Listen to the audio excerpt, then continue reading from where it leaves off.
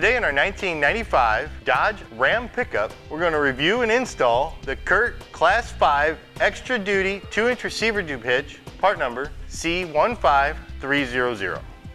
Here's what our hitch is going to look like once it's installed.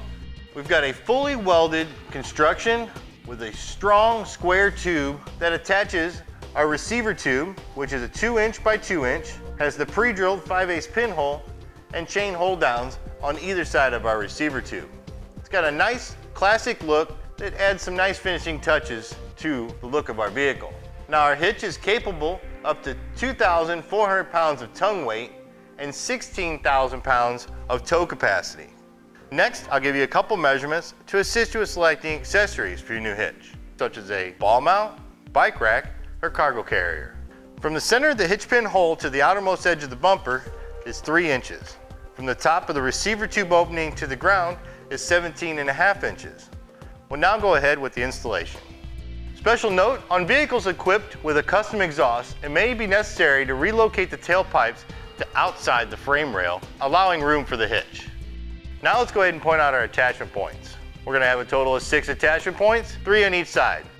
Now, depending on your application, your attachment points could be pre-drilled holes already in the frame.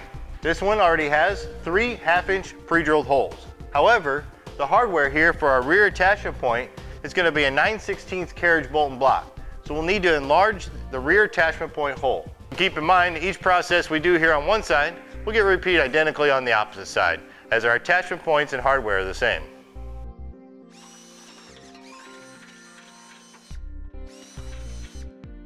There, now with our passenger side drilled out, we can even take our 9/16 carriage bolt and double check to make sure it'll fit. Now with our hole drilled out, we're ready to install our hardware. We're going to take our 9/16 carriage bolt and spacer block, engage the two, and put them above the frame channel, dropping them down through our pre-drilled hole. Once we get the hitch in place, we'll use the 9/16 flange nut to secure it. Now for the center and forward attachment points, we're going to use the 1/2-inch carriage bolt and block. And then once the hitch is in place, we'll use the 1/2-inch flange nut. Let's go ahead and put all our hardware in place.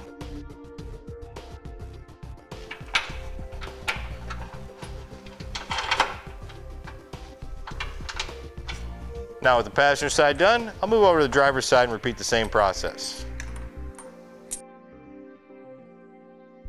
Quick tech tip, there could be some wiring laying on the top of the frame rail. You want to make sure you don't smash that between the carriage bolt and block and the frame.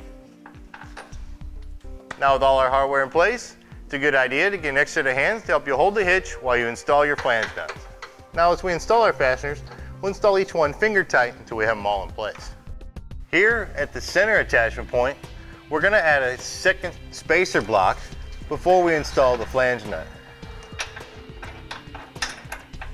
Then for our forward attachment point is again our 1/2-inch flange nut. Now with all my hardware in place here on the passenger side, I'll move over to the driver's side repeating the same process. Now once we have all our hardware installed, we'll go ahead and tighten it down.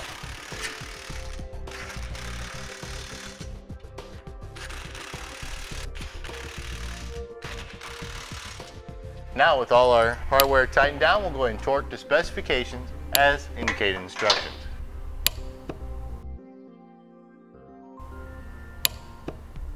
That'll complete the install and review of our CURT Extra Duty Class 5 2-inch receiver tube hitch, part number C15300 on our 1995 Dodge Ram pickup.